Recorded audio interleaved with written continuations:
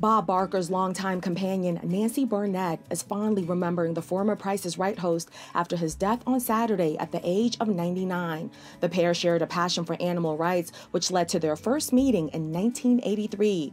Barker was emceeing an animal adoption day in Downey, California, while Burnet, an animal rights activist involved with animal legislation, hoped he will help raise awareness for her proposal to stop pet stores from selling chicks and ducklings around Easter. But even though Barker was already a big TV star by then, Burnet tells people she didn't watch daytime television and almost chose to skip the event altogether. In the end, she went, but Barker passed on her request to mention the proposal. However, he did ask her out to dinner that day. She tells people he said, quote, "I'll bet you're a wild-eyed radical." And Burnet recalls replying, "Well, I don't know about the wild-eyed part." That initial meeting led to a series of lunches and dinners during which the two bonded over their mutual love for animals. It would be the start of a love and enduring friendship that lasted 4 decades, and even through the height of his fame, they maintained a unique relationship. Now, Burnet remembers Barker's amazing productive life and adds that everything he accomplished, he achieved himself because of hard work.